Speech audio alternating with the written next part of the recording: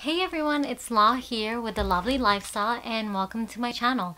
So today's video is going to be about my cleft journey and my pregnancy journey. This video is dedicated to all the moms out there with a cleft baby, and I want to let you know that you're not alone. So I wanted to share my cleft journey with all the new moms out there who think that you're the only one in the world, because I felt alone when I got diagnosed. So let's start from the beginning. Well, I was diagnosed during my 20-week ultrasound, and I'm gonna tell you, I felt like the world just fell down and crumbled. And my husband wasn't there with me because I thought it was just going to be your normal routine ultrasound, because prior to that we were at our 16-week ultrasound, and that's when we found out that Lana was a girl.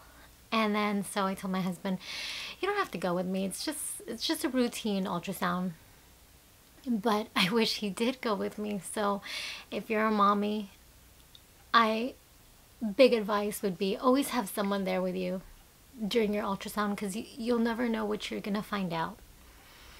So that's how it started, and I knew I was gonna cry, but give me a moment, because it's an emotional roller coaster. And the feelings that I had was sadness, anger, a little bit of jealousy, because I wondered, why me? Why did this happen to me? And that's a question that you're gonna answer constantly and think over in your head, like, why did this happen to me? And I want you to know that clefts are very common. 1 out of 700 babies are born with clefts. And my daughter, she was born with a Tassier cleft. And what that is it's a different type of cleft. Dr. Tassier coined the medical term Tassier. There's 13 subclass, and my daughter is subclass 4. And I want to show you her ultrasound, because I want to share that with you on how you could see it. And I want to tell you that I felt like maybe it's a mistake, maybe they're wrong, maybe it's just the amniotic fluid during the ultrasound. But here is her ultrasound. You could definitely see her cleft going all the way up to her eye. And the hardest part was telling people about it, because I didn't know how to talk about it. So it's okay. It's okay. It's gonna be okay, because the universe doesn't give you anything you can't handle. And you're a mom, and you're gonna be strong, and your little girl or boy will love you, and you'll love them. I want to show you Lana when she was born. So that's my little baby there. That's her. And so you notice the cleft goes all the way up to her eye there. And I want to show you her post-surgery. This is at 2.5 months, and she has little no-nos on her hand here. There she is, getting her lip repair. And I want you to know that every cleft journey is different for everybody. She had her first surgery at 2.5 months old, and I want you to know, once you're diagnosed with a cleft, I want you to take a deep breath, smile, and it's gonna be okay, because you're gonna be the best mama, you're gonna be the best advocate. And what I mean by that is, 1, during your pregnancy, you can prepare for your baby's coming, for your baby's birth. 1 is getting the right bottles. And there's different types of bottles out there. I'm gonna put the link down below. What worked for me was Dr. Brown's specialty feeding bottles. Another thing you could do as a mom is find your surgeon. if you were diagnosed at 20 weeks, that means you have 20 weeks to go look and interview surgeons of your choice, because that's your right to go look and get the surgeon that's right for you, that you feel comfortable with them. And once you find your plastic surgeon and your cleft team, tell them and ask them questions.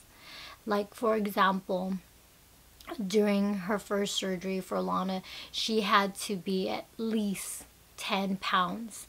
So she was born at 7 pounds and 1 ounce. So to get to 10 pounds, I needed to feed Lana a lot. And I couldn't breastfeed because it was hard for her to latch.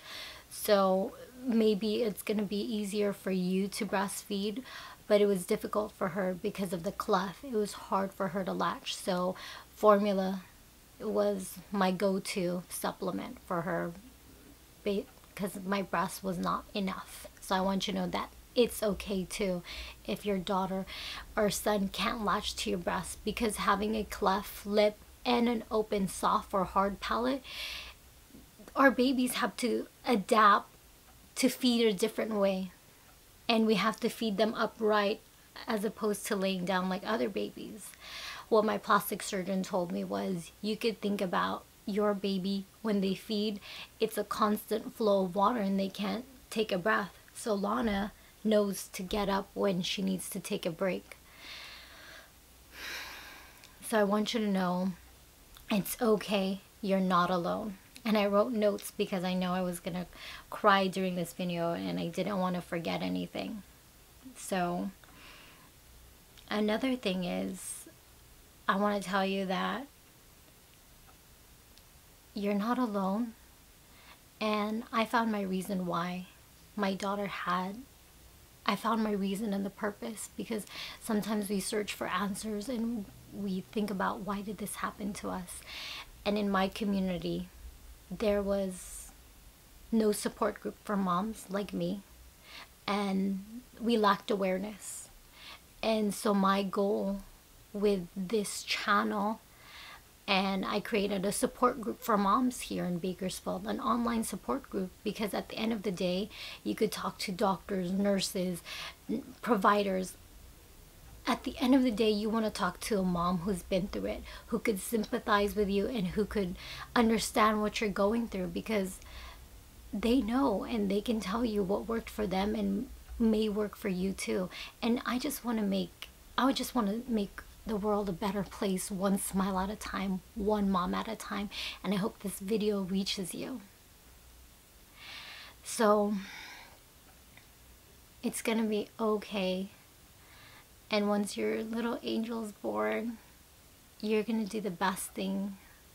You're just gonna be the best mom. And that's all you can do. One more thing I want to share with you is, my daughter is gonna be a year in a few days. So it's been a year. I want to show you, this is Lana at 6 months.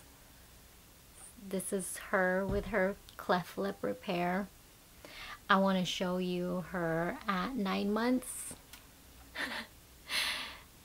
She's adorable. And this is just her last week.